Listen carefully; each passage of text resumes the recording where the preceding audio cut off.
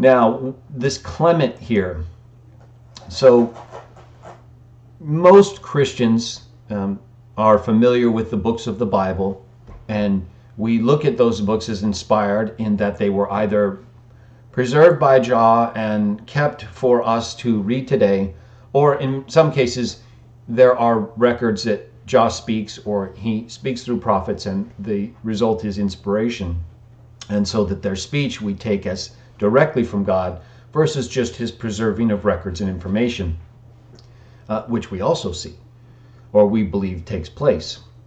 So, but by that we do not mean that the Bible, the common 66 books typically included in the Bible, although Catholic Bibles will include more. That doesn't mean that we believe that only those books, or only the people that wrote those books, did the will of Jah or taught truth. It's not the case. In fact, we have persons in the Bible quoting other texts, like the Assumption of Moses or the Book of Enoch. And it doesn't mean that every single thing in those books is accurate either. Just like with any other text or person, the only way we're going to know if something is accurate is by verifying it, by checking it out to make sure that it is consistent with the facts that we can otherwise discern. So now with Clement, he's referred to in the scriptures, and we actually have two letters that are attributed to Clement. And really only the first one is considered to be genuine. That is actually written by the Clement that you see referred to here by Paul. There are members in the early church like Eusebius and Origen that accept the first letter of Clement as legitimate. It's actually attached. The letter of First Clement is included in the Alexandrian manuscript. So it has most of the books of the Bible, and then at the end it has the letter of First Clement. Now, I've read the entire first letter of Clement. I've translated some of it, and I don't really find a lot that I would take issue with, or really anything that I think you would need to take issue with. That's, for example, some kind of significant error. In fact, what I do find is a number of things in his writings that can be useful. He quotes the biblical text frequently. Often you'll find in these early writers numerous texts from the Bible quoted within it, so you can get a sense of the text that they had at the time and how consistent it was with either the Greek version or the Hebrew Aramaic texts. So let me just share a couple things with you from First Clement and a few additional facts regarding his letter, so that you can then decide for yourself whether it's something you want to spend time reading. I think you'll find it uplifting. I think you'll find it encouraging if you get a translation that's a little bit more modern. I'm using Hull's translation. It's a little older, but I find it a little clearer. So let me read the very first verse of First Clement, where he writes, "On account of the sudden and repeated calamities and mischances, brethren, that have come upon us, we suppose that we have the more slowly given heed to the things that are disputed among you, and to the foul and unholy sedition, alien and foreign to the elect of God, which a few headstrong and self-willed persons have kindled to such a degree of madness, that your venerable and famous name, worthy to be loved of all men, is greatly blasphemed." And so the reason I quote that verse to start with is because it helps us to get a sense of the date of the letter. So there's two potential periods in the first century where this likely fits. He talks about repeated calamities and difficulties growing at the time. And so it's often dated to either around or after the reign of Nero, around 66 to 68 CE, or around 97 during the time of Domitian. Both of these periods involved significant persecution to the early Christians. And it appears Clement probably died just before the end of the first century, and his letter is attributed to either 70 AD, around after the time of Nero, or after the time of Domitian. And some even date a little bit more into the 2nd century, but obviously Clement would have been dead by then. So I tend to favor a date between 68 and 99 or 100 CE, just to round it off. And so this is an early letter. This is an early letter by a person named in the Bible, and whom I believe we can look to for information regarding the activities of Christians in the 1st century at that time.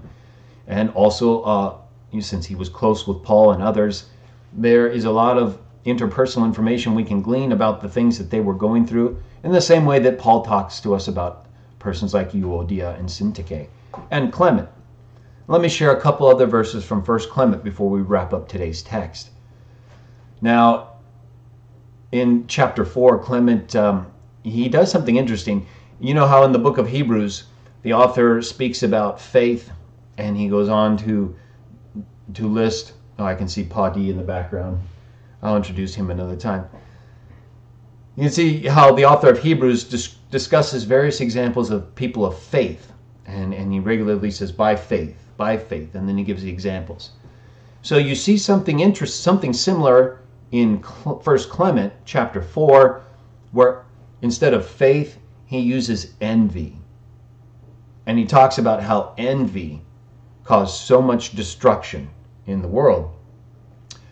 I recommend you look at that. I found it very enlightening, and it's not that it presents any new information about the people that Clement references, but I mean, he goes back all the way to Eve and discusses how she was envious, basically, right? When the serpent tempted her to become like God, well, the feeling was envy, the desire to become something that is really what someone else is, not you.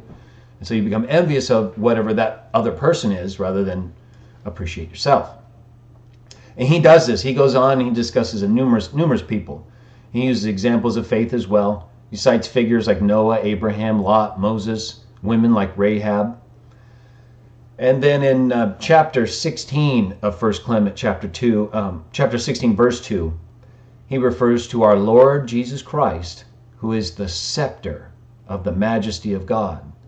And then he quotes and applies Isaiah 53 to Jesus, which we do as well. Very powerful text or chapter in the Bible, Isaiah 53, that really could only identify with Jesus from history, in our view.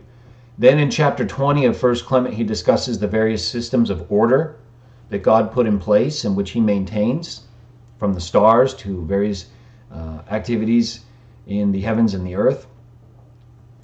And then in chapter 31 and verse 1, he says this. He says, "Let us cleave, therefore, to this blessing, and let us see what are the ways of blessing. Let us consult the records of the things that happened from the beginning." So they have been, our Christian brothers and sisters, whether it's Clement, Paul, or anyone else, regularly consulted the records that were kept to that time. Records that we have even today. So if we have copies, for example, of the Dead Sea Scrolls, or pretty much an entire copy of 1 Clement, well, think of all the different texts that existed at that time and that they had available to them before periods of destruction made them less available. So this is something regularly encouraged. We all should look at the records that we have from the beginning to find out what's been happening. And that's why, as part of the Great Message Show, I've been dealing with Jah and the book of Genesis, because those are accurate records that we can use to show real history related to Jah. Now let me just move through a few other items from 1 Clement. Chapter 37, verse 2, he says, "Let us consider those who fight under our rulers." He's talking about Roman centurions. "How orderly and obediently and submissively they perform what is commanded them. All are not prefects, or commanders of thousands, or commanders of hundreds, or commanders of 50s, or such like, but each in his own rank perform what has been ordered by the king or the commanders. The great cannot exist without the small, nor the small without the great. There is a certain mixture in all things," he says, "and from there arise their use. And then in verse 5 of 37, Clement says, "Let us take, for example, our body. The head is nothing without the feet, nor the feet without the head. The smallest members of the body are necessary and useful to the whole body. And all unite and work with harmonious obedience for the preservation of the whole body." Very similar to how Paul talks about us as a body, joint members working together for the glory of the Christ. So never feel that your role or position is too insignificant. That would be like saying that one of your smaller or least used parts of your body is no good. Now, who believes that? Who would be prepared to get rid of any part of your body just because it's small or less significant than some others? No one. We value every piece of our body, or we should, because it's a gift from Jah. In the same way, everyone who serves Christ is a gift from Jah. There is no insignificance. There are simply different roles for different people that we all can fulfill if we work together. And then he uses Jesus as the example. He says, "The apostles received from us the gospel from our Lord Jesus Christ. Our Lord Jesus Christ received it from God. Christ, therefore, was sent out from God." This is 1 Clement 42, 1 and 2. "And the apostles were sent from Christ. And both these things were done in good order, according to the will of God." So again, you have this harmonious structure or body working together from Jesus on down. Jesus followed the will of his Father. The apostles followed the will of Jesus. And thereafter, we have received from them and continued to serve them. And then I'm going to wind this up here in a second, but I'm going to share a couple more verses. Chapter 46, verse 7, he says, "Why do we tear apart and rend asunder the members of Christ and make sedition against our body, and come to such a degree of madness that we forget we are members of one another?" We forget that. Before I started the Christian Witnesses of Jah and I was involved with the Watchtower, it was just nonstop arguing and debating, trying to justify things from the past.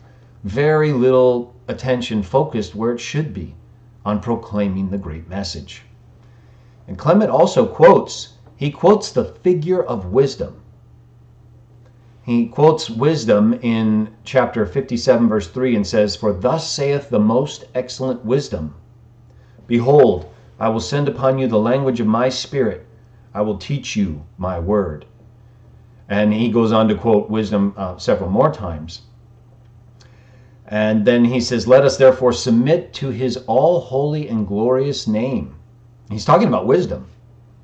"And escape the threats that have been before spoken by wisdom against the disobedient, that we may abide trusting in the most holy name of his greatness." He's talking about Jesus.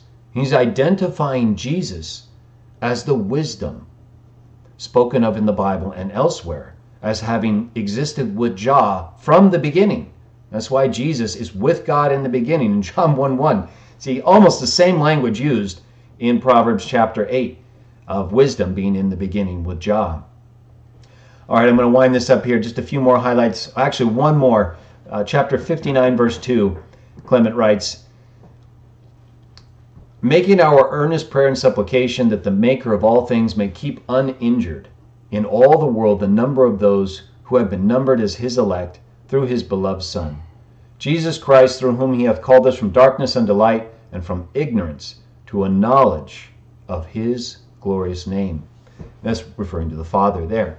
So even of course in Clement, the name of the Father and of God and the teachings of wisdom were important, just like they were for Paul and the other early Christians. So I wanted to share some of these selections from Clement with you, First Clement, and I wanted to also highlight the importance of women in the early Christian congregation and thereafter, according to persons like Clement. And by early Christian congregation, I mean the examples we cited from the book of Acts, which would not be too far removed from the things that Clement had to deal with or that he witnessed and wrote about.